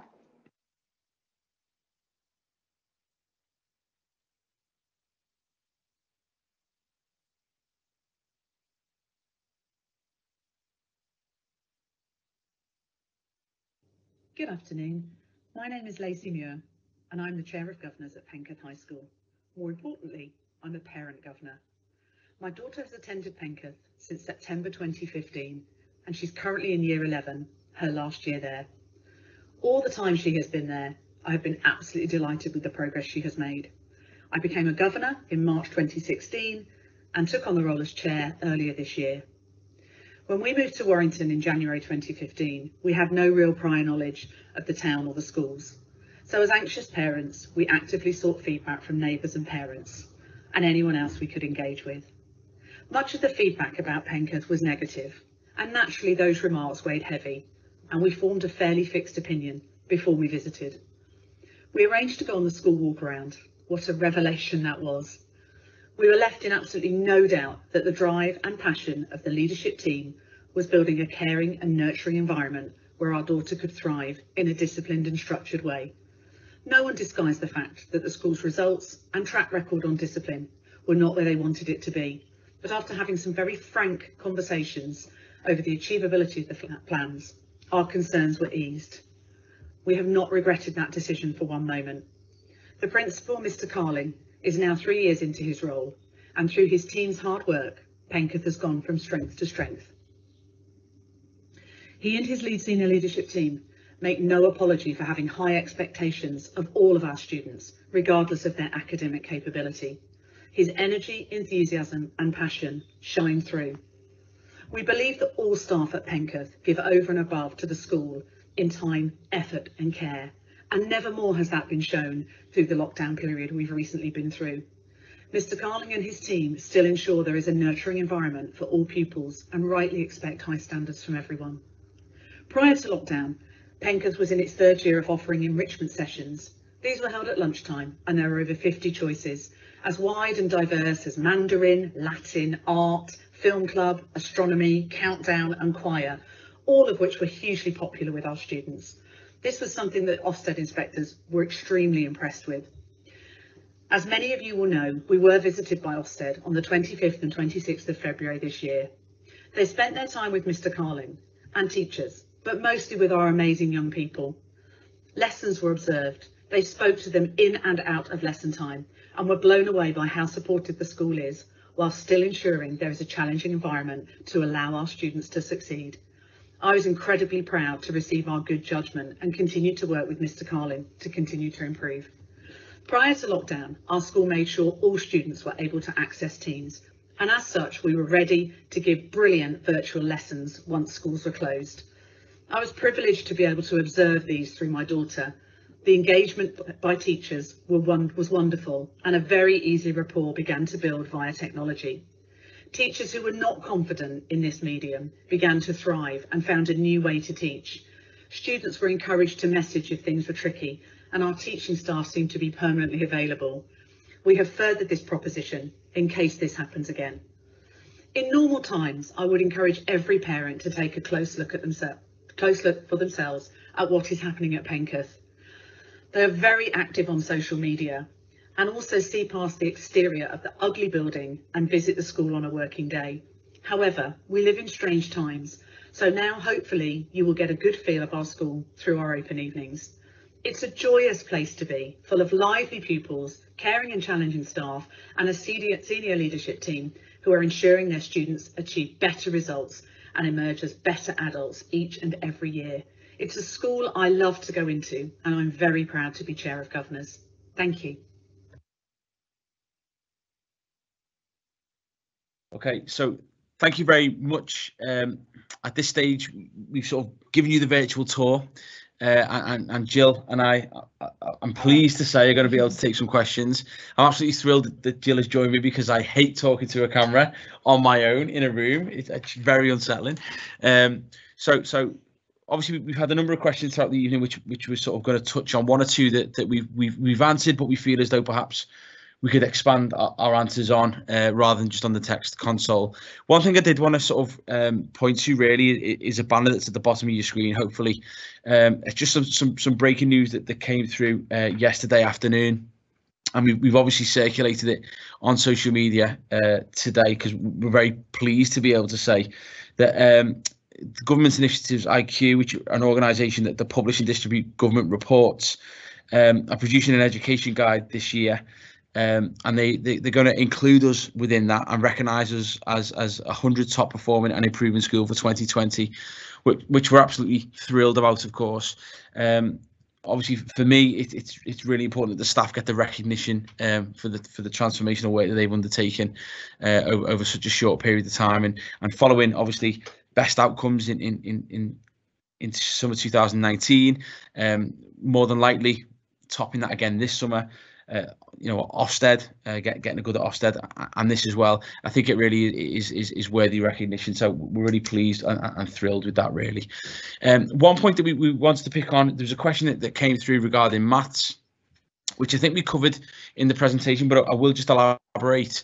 The question was around, in the Ofsted report of 2015, it cited that maths results were not good enough, but there's nothing in the latest report about that. I think we need to point to the fact that in terms of maths outcomes and Ofsted, that's true. In 2015, it was referenced that they weren't good enough. It was also referenced in 2013 that they weren't good enough, and 2010. So there's sort of 3 consecutive Ofsted inspections. And I think that really highlighted where the school was prior to 2017, when we sort of took on the process of school improvement. Obviously, as I touched on, and Mr. Farrow touched on in his own presentation, we're now one of the top performing departments in the town. The maths departments here have been nominated in shortlisted to a group of 10 schools nationally for best maths departments of the year, the TESS Awards, which is a national award, and we're the only school that represents a northwest institution. So we're really pleased with that, and again, that's well-deserved recognition for the work that team in particular have done to really drive standards in that department and transform that department into a really high-performing team, which produces excellent outcomes, which can only benefit our young people going forward. We've had a question about the remote offer, and I know, again, Lacey, I touched on that in my presentation, but Lacey, our Chair of Governors, also touched on that, and I'll just explain how that looks, really. So obviously, prior to sort of lockdown in March, we sort of got an inkling that we were going to be closed at some stage. The writing was on the wall, really. So proactively, we trained in the week before lockdown. We trained up all of the staff and all of the pupils on Microsoft Teams. It was something that we were going to introduce, but we were probably maybe 8 months away from when we were deciding to introduce that. But we felt that it was the right time to do so. Given the circumstances, we thought it was the right platform to sort of facilitate remote learning.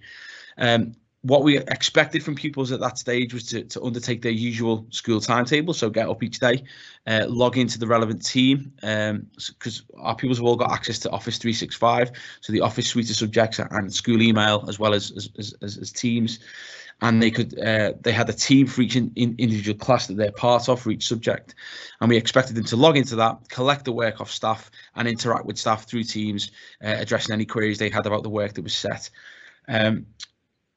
As it became, abundantly clear that we were going to be in a lockdown for a lengthy period of time, we started looking at the best research around home learning, remote learning, and we've really adopted the Education Endowment Fund's home learning framework, I should say, that really does focus on the best strands of pedagogy that promote progress when pupils are learning away from the school site.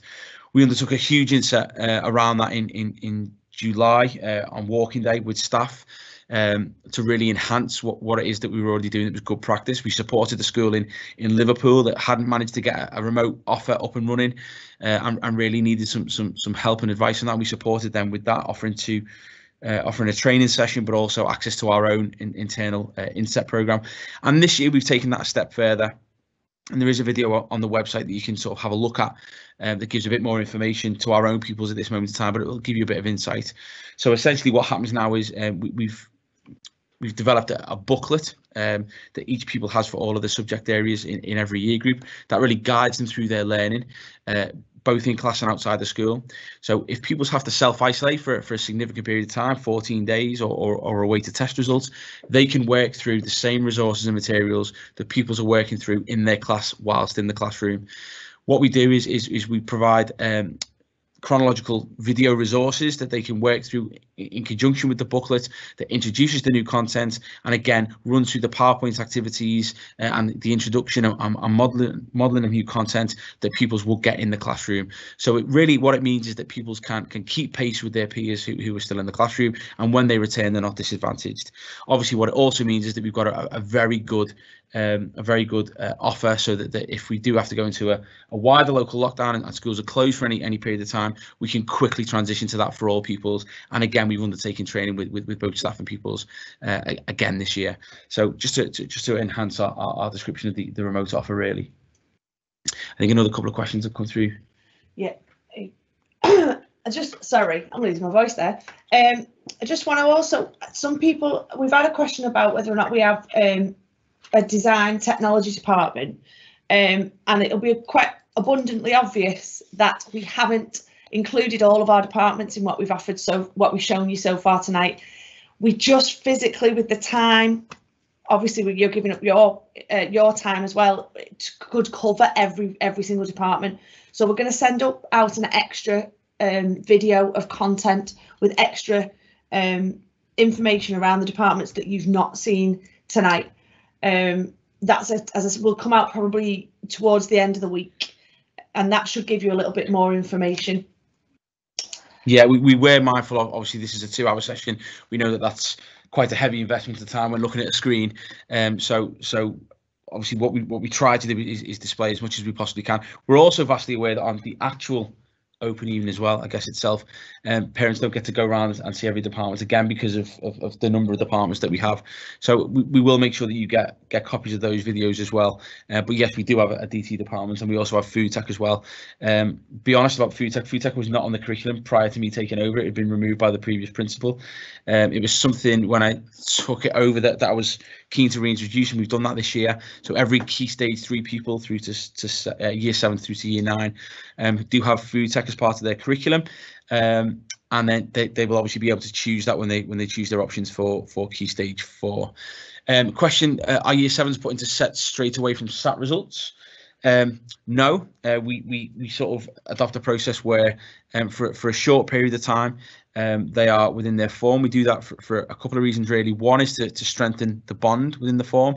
Obviously this year it's been particularly important because pupils couldn't undertake transition events on our school site with their form as they normally would. We did that remotely, which was great because through Teams they could see each other and interact. But obviously it's not the same as being on site and really meeting those people. So that's one of the reasons to form sort of those bonds in form. Also, it allows us to undertake some baseline assessments with pupils as well. Obviously, SATs are a key driver in terms of our setting process, and that does happen very quickly into the year. But certainly, it's not the case in the first instance. It is within sort of 2 to 3 weeks prior to us undertaking the assessments, the baseline assessments in core subjects. Just to pick up there from something Mr. Carlin said, obviously there's a question coming as well about the transition visits that normally take place. We normally have the sort of a variety of transition events, including any extra events for anyone who we feel that might be suitable for. Obviously this year that was impossible to have them on school site with the school closures that were happening at the time. Through Teams and through all of we were lucky enough to really be trained up on all this stuff quite early on, and we were able to offer quite a number of transition events. There was events with form tutors, there were events with their forms, there was events where they had example lessons a couple of times. There was transition booklets sent home. I could speak quite confidently about that because I am the transition manager, so it's something that took up quite a bit of our summertime and over the summer. And our year 7 pupil, we run a summer school, which we were able to run in September this year.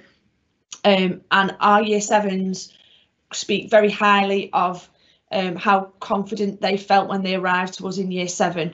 The information pack that I've sent out has got some of our year 7s talking about that and talking about how it's really helped them to settle in, including that time with their form has really helped them feel supported, which is obviously massively important to us at all times, but particularly this year.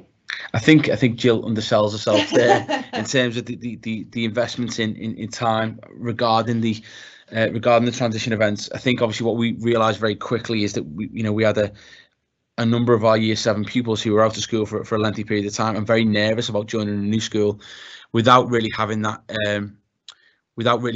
sort of engagement with their new peers, if you like, or their form tutors. we obviously, it goes without saying, I think, that we want pupils on site, we want them to experience school, we want them to get used to the environment, because that supports an effective transition process.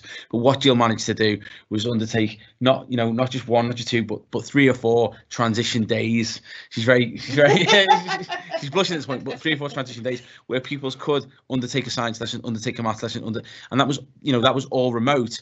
But it just allowed people to see the different departments, meet a number of staff, and we were really pleased actually with how that went in terms of the remote offer. But of course, you can't substitute for getting the pupils actually on school site. I guess in short, the answer to the question that was posed is, we hope we can undertake those things. Obviously, it'll be dependent on the current scenario, and certainly upon guidance issued to school from central government. What remote offer do you provide to pupils if there isn't a lockdown to ensure education? Okay, so that's a good question. I think, again, just to follow on from what I said at the moment, we effectively, what we've done is we've put a booklet together for every single pupil for all of the modules they undertake in every single subject. That really does frame that learning, so that pupils can follow that learning journey. There is also a digital version of the booklet created by staff that lives on Teams, alongside a video resource for every single lesson introduced by our own staff, and in some cases also providing external video support as well, but predominantly by our own staff, so that pupils are getting the content that their peers will get in a classroom. So when they go off from school, whether it be for a fixed period, or waiting a test or a result, or have to self-isolate, or if we go into a lockdown scenario, pupils will still have their booklets to work through the lessons, with the sort of pre-reading for lessons, the knowledge organizer included in that, the assignments and the tasks, and the activities, but also the video content that pupils will be getting in their usual lessons. I don't know if you want to talk a little bit around. That's something that came up last night as well. Really, there was a couple of people. I know a couple of people have said tonight they're a bit worried about not getting a place at the school. And one thing that came up last night in particular that I guess we haven't really covered is the concept of feeder schools, and people being worried about, if they're not in a particular school, whether or not they get a place here. I think what's really important to say is that feeder schools don't really exist. For want of a better phrase. We take from a range of primary schools, but it's also true that if you go to a TCAP primary school, that doesn't mean that you get a priority for coming to our school. Much in the same way that if you went to a primary school in the Omega Trust, for example, that wouldn't prevent you from coming to our school. So in terms of feeder schools, it's not about that. It's about the admissions criteria, and obviously it's about the number of people who put us down as a particular preference. Obviously, first preference being priorities for enrolling into our new Year 7. Our facilities, sir. Do you want to say some more things about us? We can say some more about the facilities. Again, I think it's things that Lacey covered, and obviously I sort of touched on in my own presentation as well. Yeah, look, we hold our hands up. I think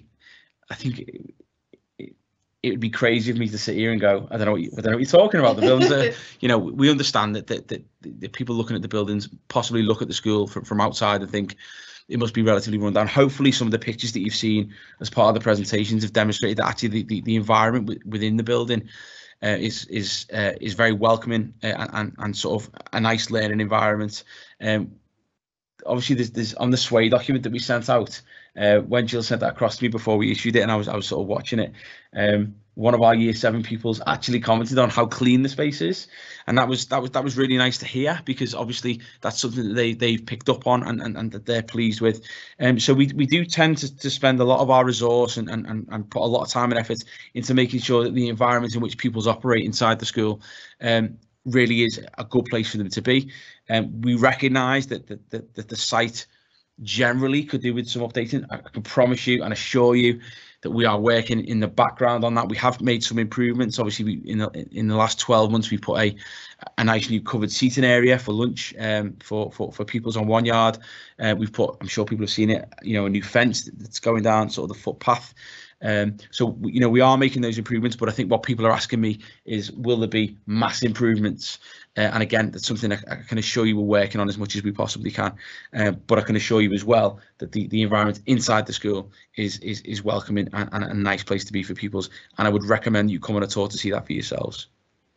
Just linked to that, you should have received the information packet, a Sway document. If you click on the link that I've emailed to you, it should send you straight there. I know there's been a few issues with the form to book a tour, but could you, if you could possibly do it through the form, that would really help me just make sure that I give you the tour dates that you really would best suit you.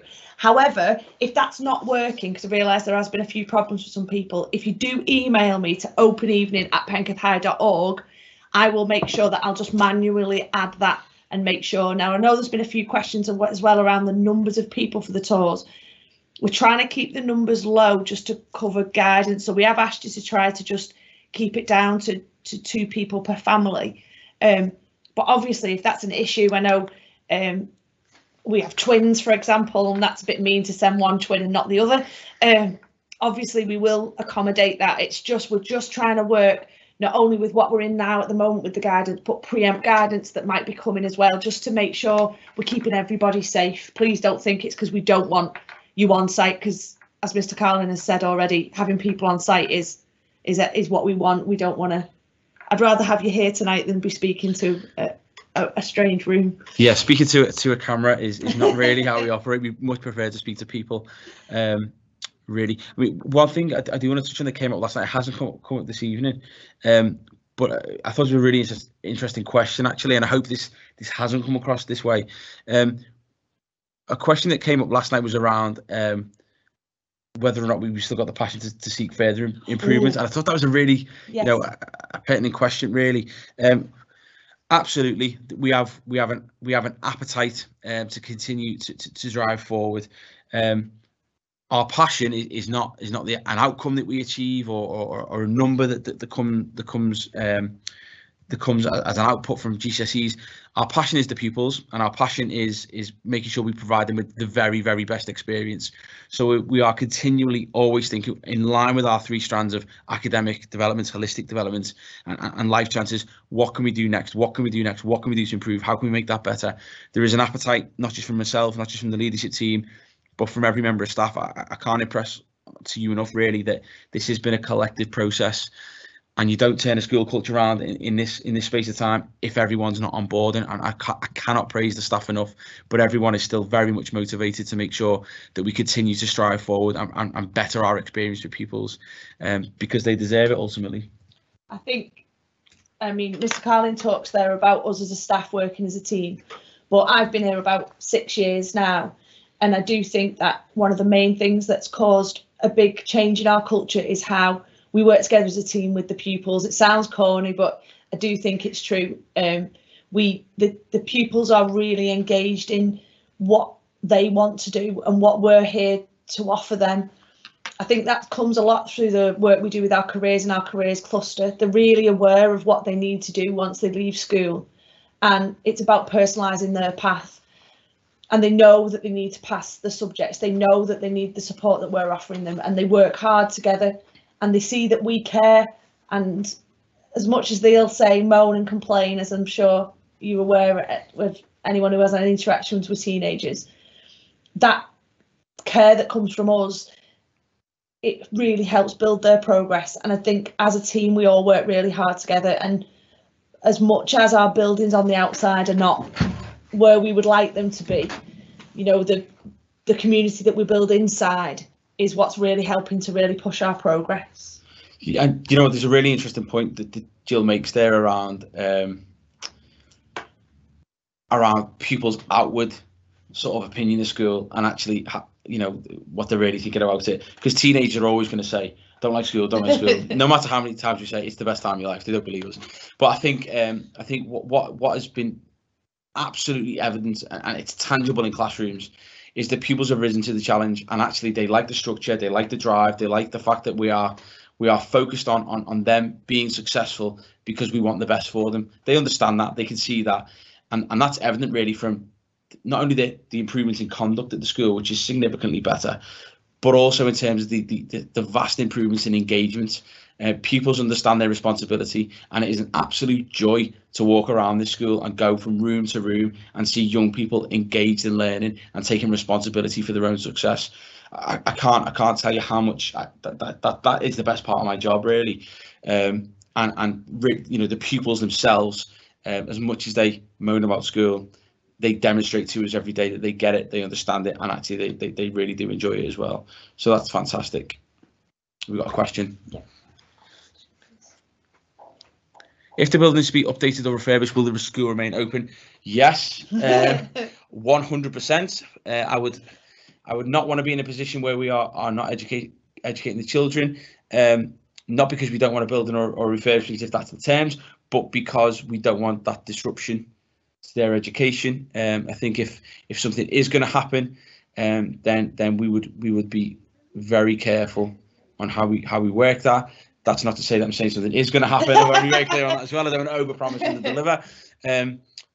But if that was to happen, then we certainly wouldn't be looking to disrupt the education of young people.